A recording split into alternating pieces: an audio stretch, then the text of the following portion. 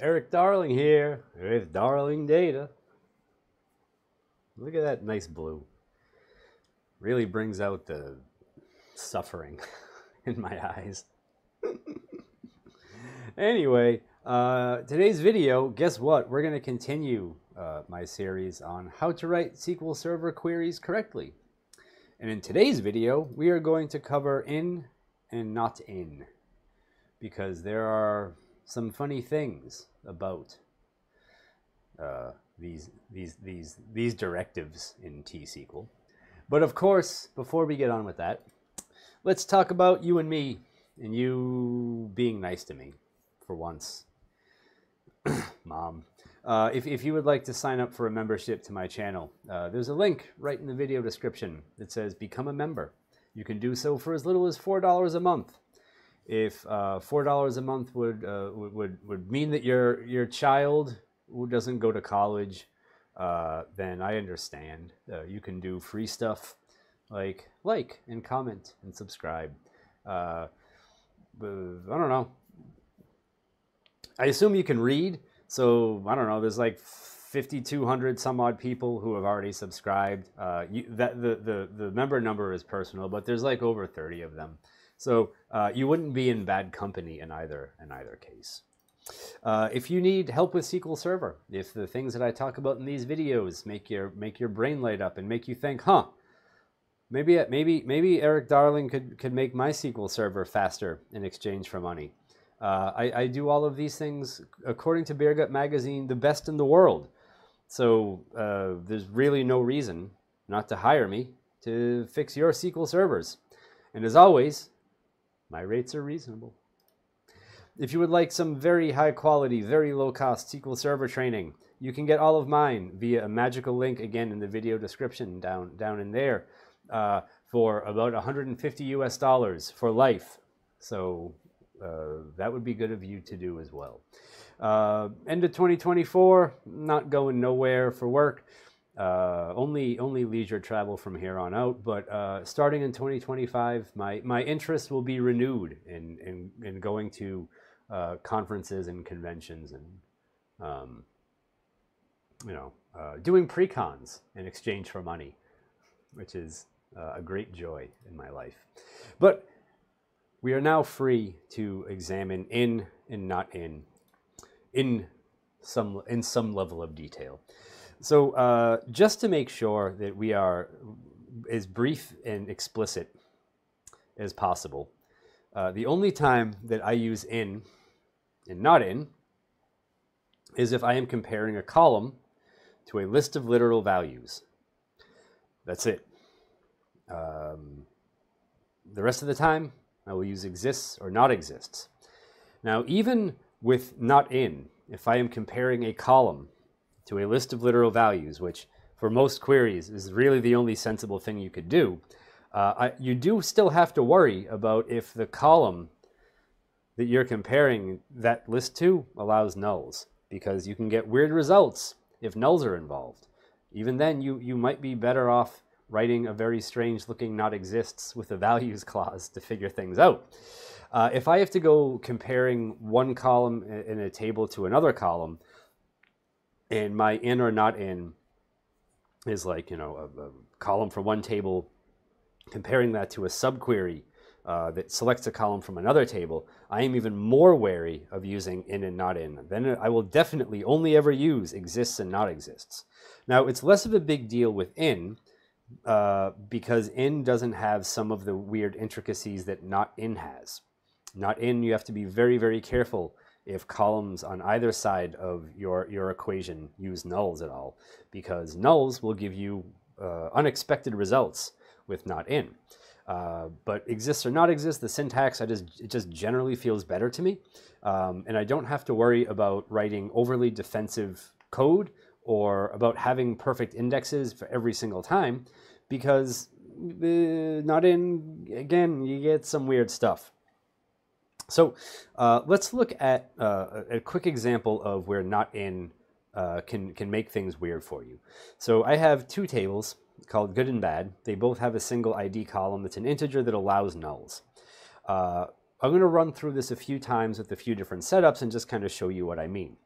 So when we say not in, SQL Server doesn't quite understand how to do null comparisons in this, right? It just does it in a way that is not the same as it does with in, or exists or not exists.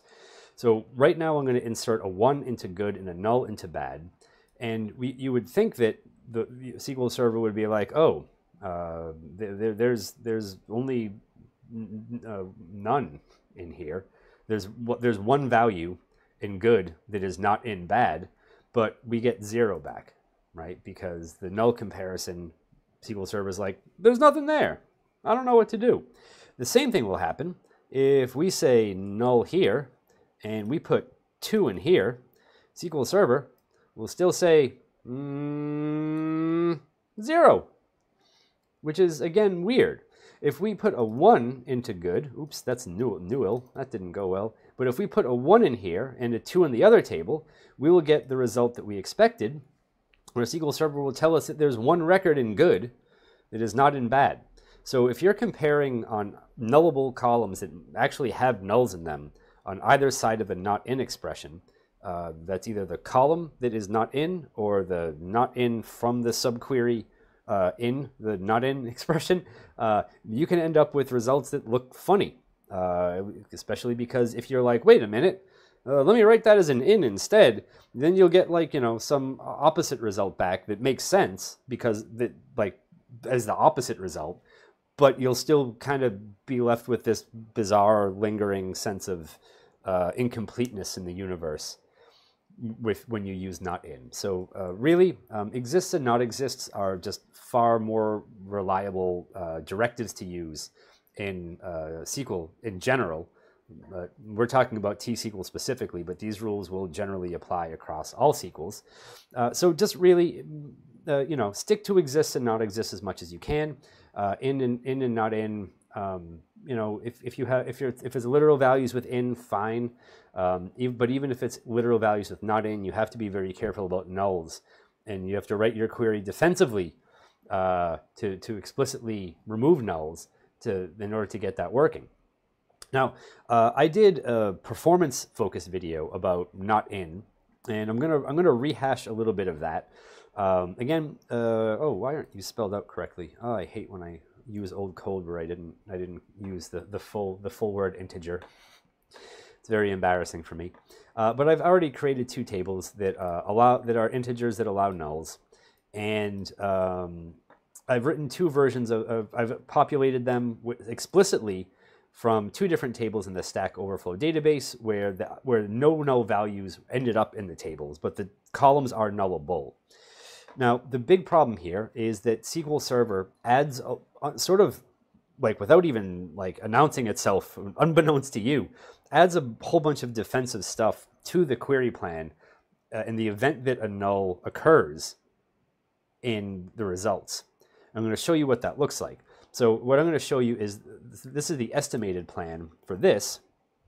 It does all sorts of things in here. The estimated plan doesn't really, like, this is mostly just to show you that there is a lot of added complexity. We hit old users once, twice, 3 times, and we touch new users once. But the actual execution plan, you can see just how painful this was. This ran for over 20 minutes, 21 minutes, 22 seconds. And a lot of the problem in this query was, it's a query plan pattern that is really, really bad, but SQL Server just inserts it when you use not in with nullable columns, right? Like you might see this query plan pattern in other places in SQL Server, but this is where SQL Server just throws it in there to protect itself.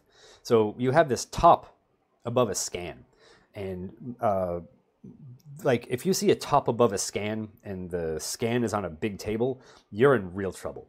That's never any fun, because this nested loops join is going to make this do a lot of work, right? So you have a lot of rows that come out of here, you have a lot of rows that go into the loop join, and you have a lot of scans of the old users table. That's a bad time. Now, what I said about using not exist, like not having to worry about having perfect indexes, or writing really complex, or rather adding complexity to the query to, like, like hard code protection against nulls. Like, sure, I could add an index on old users on the user ID column or whatever I called it, and there would be a top above a seek, and that would be faster. But you would still run into the sort of logic. I'm going to call it a logical inconsistency, even though it's consistent behavior. It doesn't feel right to me for not in to screw up with nulls the way it does, or to handle nulls the way it does. So you could add an index, sure, and that would be faster, but now you have to worry about, you know, indexing your temp tables every single time you do this pattern. You could add a bunch of explicit not null checks on the new users and old users table. You could write that query very defensively. Or you could not worry about any of that stuff and just use the not exist version. That's what I've done here. We say, you know, select the records from new users where not exists, correlate on that. And rather than taking 20 minutes, this runs in a few seconds, actually about a little under 2.5 seconds. So apart from the logical reasons for avoiding not in when with nullable columns, because, you know, let's face it, a lot of people out there are afraid of making a column not null because who knows, right? For the same reason that developers will make every string column varchar 255 or even a max data type, just because they're afraid of truncation errors or who knows what, even though the column is like state code and you're like, wow, like Massachusetts, New York, California, MA, CA, NY, CT, like none of these things are ever going to be 255, but who knows what'll happen? Maybe, yeah, I don't know. I don't even have a reasonable thing to put in there. Maybe someone will like say they live in every state or something, and you'll have, you know, 50 times 2 and that's 100, but not even 255. Wow, it'd be real hard to do that. But developers screw things up constantly. That's why I am a consultant with reasonable rates. Fixes these things. Okay. So anyway, you are far better off from both a performance and a consistency point of view using exists and not exists over in and not in. Like I've said a few times now, it doesn't really matter with in because in works the same way that exists does, regardless of nulls.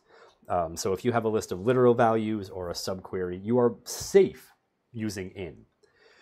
If you have a list of literal values or a column-to-column comparison with not in, and those columns are nullable, but don't contain any nulls, you can end up with a really wacky query plan unless you explicitly filter out nulls with your query.